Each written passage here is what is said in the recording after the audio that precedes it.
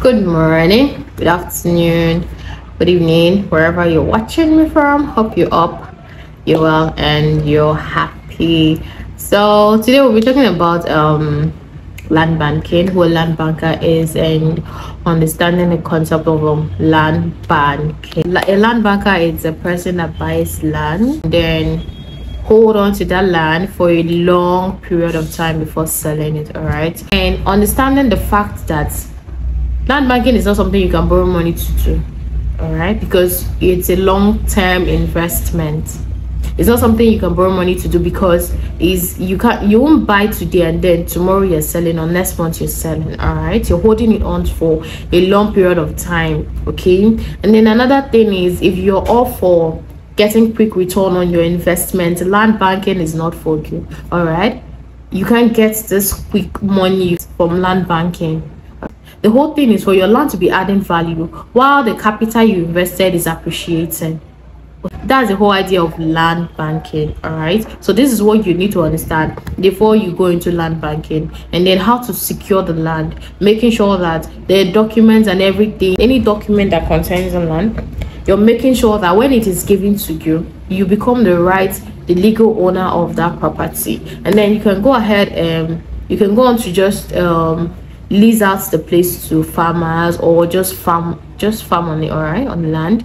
Or you can then decide to fence it just to secure the place, just do something on the land to just secure the land. All right, so I talked about I said it's not a must you're going to be buying in large quantity. All right, it's not a must that you're buying in large. It's not a must that you're doing a wholesale something. All right, I started with just one plot of land. All right, I started land banking with just one plot of land from my village. All right, so this is how I started land banking.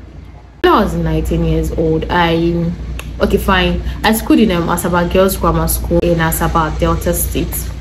And then when I'm going home, like going back to visit my parents for holidays and all that, during holidays, you see this airport, the airport road, everything along the airport road. All right, we have an airport in Asaba, so I'll be telling myself that one day I'll own properties here, I'll have lands here, all right, along this airport road.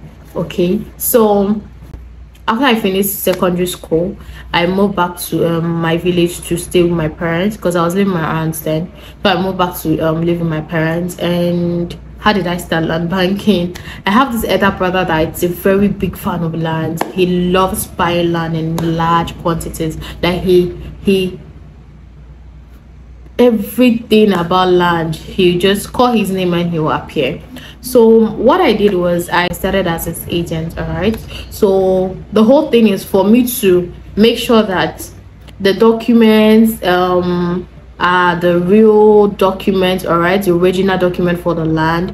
The family members that were buying the land from are the real owners of the land, and then every document he's getting will make him the legal owner of the property, and making sure that he's paying to the right owners and all of that. So that was what I was doing, and then in return I get paid my own commission as the agent. All right, so what I did was that the money I got paid, the money he paid me, all right, as commission, I bought a plot of land with it. All right, that's how I got that's how I started land banking. All right, and as time went by, as time went on, like he kept on buying and all that. So the whole thing was, when he buys property, I'll just tell him that instead of giving me a commission, all right, give me lands that are equivalent to the commission, all right, the money that you're supposed to give me as my commission. So he's my brother, of course, so you're like, okay, fine, nice, no problem.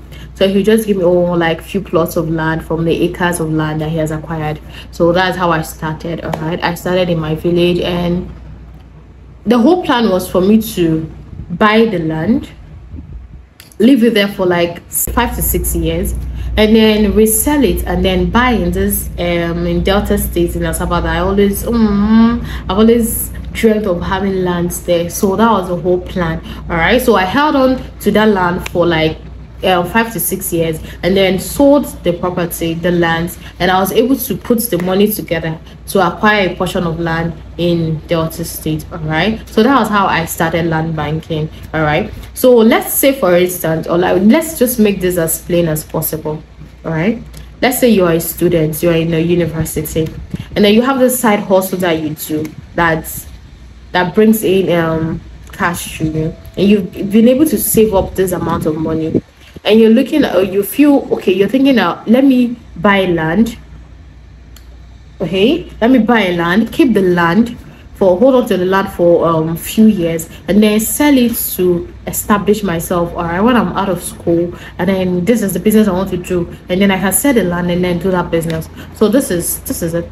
All right, if that's your case, if that's what you want to do, that's amazing. You're that's beautiful. All right, but you're making sure that the place that you're going to buy that land, make sure that it's something that after 5 years, or 6 years, or the number of years your preferred number of years that you want to hold on to that land, it's something that you can resell and then use the money for what you've planned it for. All right, make sure you're not buying in a place that even after 7 or that number of years you want to hold on to that land, you are not able to sell it. Make sure that's not what you're doing.